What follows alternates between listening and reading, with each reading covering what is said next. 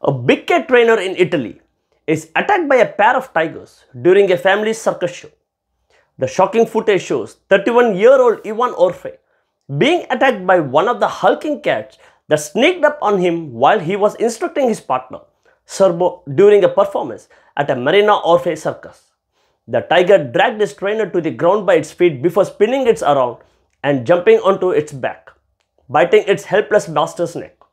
Ivan was taken to the Vito Fazzi hospital in Lecce with deep wounds to his neck, legs and arms from the cat during the performance, but managed to avoid life-threatening injuries and was later sent home. The tiger was isolated after the show to undergo a vet check. It is unclear whether he will be ousted as a result of the attack. The International Organization for the Protection of Animals, OIPA, said that the attack was proof that national laws against wildlife circus shows should be implemented.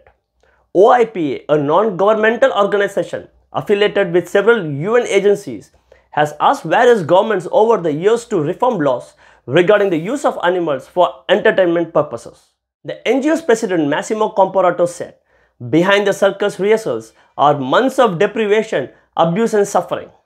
It is no wonder such episodes occur."